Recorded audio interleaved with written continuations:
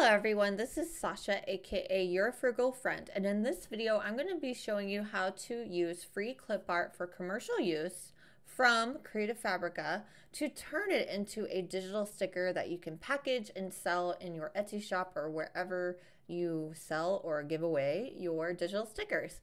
Alright, so let's get started. Okay, so as you can see, we are on a landing page within Creative Fabrica, and this is for a giant crafting bundle. And I saw this come through my inbox because I'm signed up to get freebies from Creative Fabrica. I'll drop you the link to this exact package in the description for this video so you can get it for yourself. But I don't pay for Creative Fabrica. I just signed up to get the freebies, and they give you so many freebies of fonts, clip art, that you pretty much never have to buy anything if you don't want to. But sometimes they don't give you what you want, and their clip art's actually super cheap for like $1 or $2. So if you want something from this website, super cheap. And like I said, it's for commercial use. So that means you can take the clip art, you can transform it into a new end product like a digital sticker or use it on your designs, and then you can sell it. So it's great.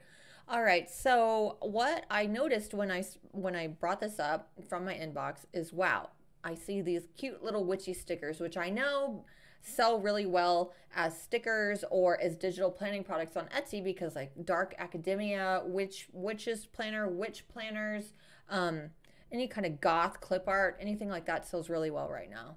So then I looked at the bundle itself and I saw they're marketing it as an About Witch Magic SVG, but I know that all a digital sticker is a PNG with a transparent background. I see in the file formats included that PNG is indeed included, so I can take this, transform it into a digital sticker, and then I can package it and sell it. All right, so this is great. It has tons of cute little elements. I'm going to be taking this kitty cat today and show you how to turn it into a digital sticker.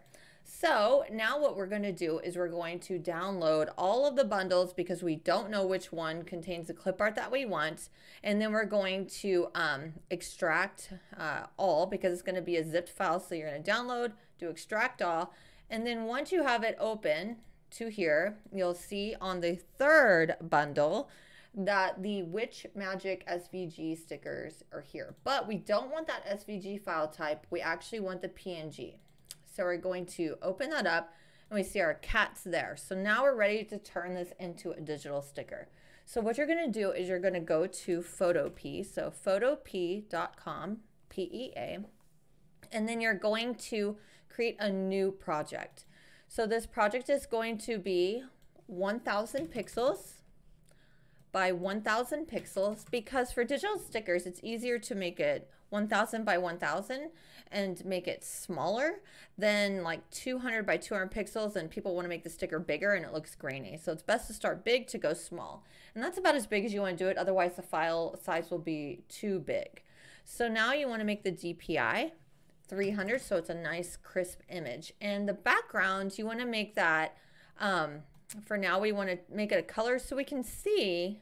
I'll choose this blue so we can see what we're working on, because we're going to be creating a white rim around the sticker and then a drop shadow. And white on white would be hard to see, but white on a different color would be easier to see as we're working. We're ultimately going to remove the background so it's a transparent background. So this isn't going to matter in the end. It just helps for when you're working. So create is the next button you're going to click on. So there we are. We're in our basic work background. So now we're going to go back to the file. We're going to select the sticker we want to make. We're going to drag and drop that clip art, and then it'll look like this once it drops. It'll go to the edges, but you don't want it to go to the edges because we're going to, like I said, be putting a white background behind it and a drop shadow. So you want space for that. So here is our clip art. I center it because that makes it easier to work on. And then we're going to, once we have that centered, we're going to right click this, a layer over here on the right click it. Blending options is what we're going to choose, and then we're going to choose stroke, because that's going to put a rim around the actual clip art so we can get that kind of sticker look. But it defaults to black in Photopea, so we're going to double click on stroke to get this menu to come up, and then we're going to choose white here. You can also choose there. So okay, And also we want to change the size of the stroke to be bigger because right now it's pretty tiny. So I like to make, you can see you can make it really big or really small. So I think that like 12, 13 actually looks pretty good. So we're gonna default on, we're gonna put in 12. So now we click on OK. So now we need to duplicate this layer because now we're going to be creating the back part of the sticker that we put the shadow on and stuff. So we're going to right click on that same layer and click on duplicate layer, and then we're going to move that layer by holding it down and moving it under that one, so we have the top and then the bottom, so the original and then the copy.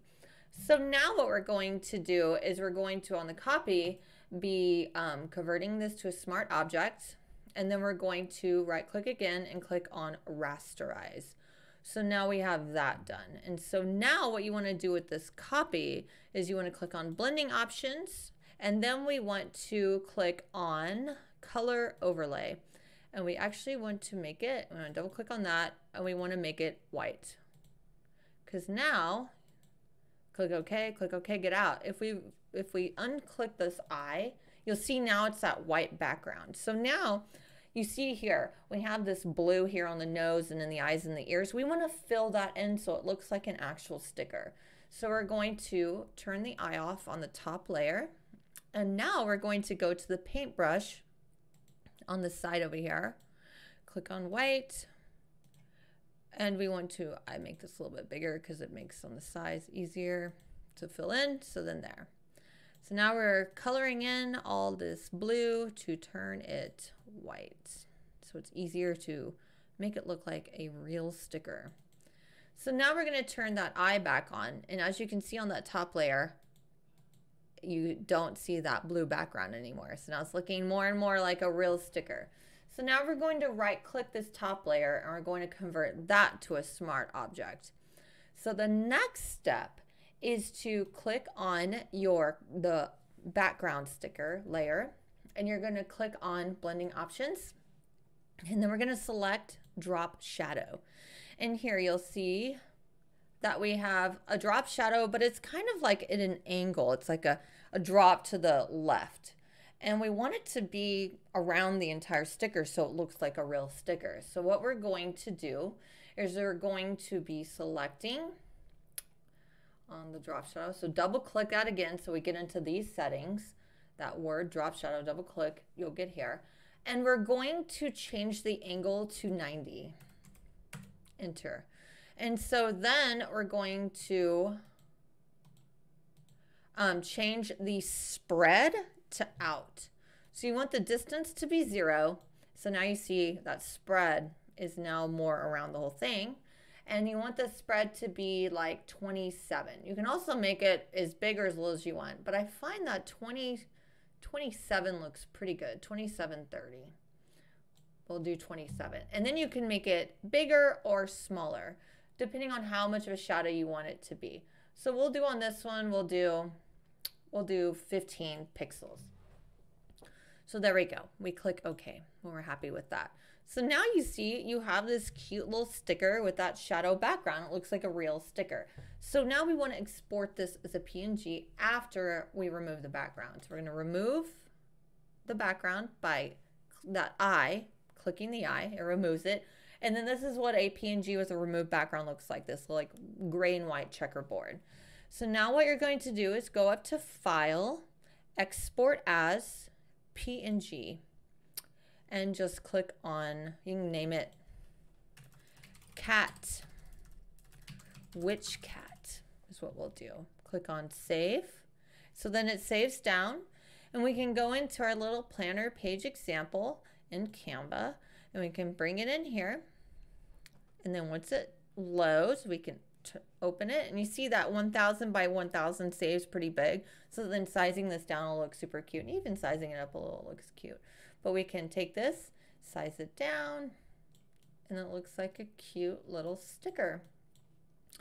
And that's all you have to do. And you see a nice shadow, makes it look real. Put it in digital planner, whatever you want to do, package them all together, do a whole bunch and sell it on Etsy, whatever you want to do. So that's how you make a digital sticker in Photopea. So I hope that this has helped you to learn how to do that and how to tap into the endless free resources that Creative Fabrica offers, and have fun creating your digital stickers for free in Photopea.